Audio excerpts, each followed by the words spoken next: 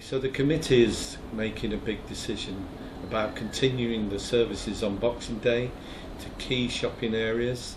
and I think the important thing about that, A, it's very good for the economy, but B, for people who sometimes only get one day in a year to look at the shops, get the bargains, it's a great opportunity for them. And of course, in places like Bradford, Leeds and Huddersfield,